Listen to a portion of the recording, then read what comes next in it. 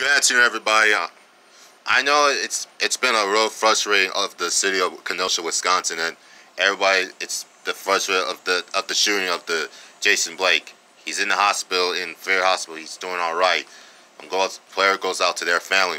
We all been a little frustrated in Wisconsin right now, but I'm gonna tell you about this story. I'm gonna read this little poem, but it's gonna change your life.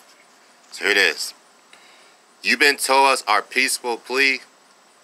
We are not made of the right time, at the right place, in the right way. When you've been told to wait, but we remember when Dr. Martin King warned us that the world waits, had the most away, never, mean it never. We will wait no longer. We will make our voice louder for us, for all of us who can, and for of those who could not. 8 minutes and 46 seconds is enough time to lift the knee, to do the right, to say something, to acknowledge the pain of the black community. You have cheered for us, but we need you cheer with us now.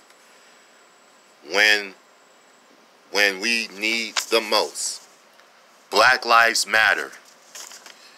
It's our cheer for the change. It's your cheer for us and those cheer that we united us. One team, one dream, be the change. Listen, we gotta stop the violence and stop the shooting. Because it's hurting us. People are killing us and dying. It's no people to do that because we want justice. It's not about sports. It's about we want the justice to be served. Like we want demanding. Hey guys, we want the demanding to change it. We're sick of it. Enough is enough. We gotta stop the violence. It has to stop right now. Thank you.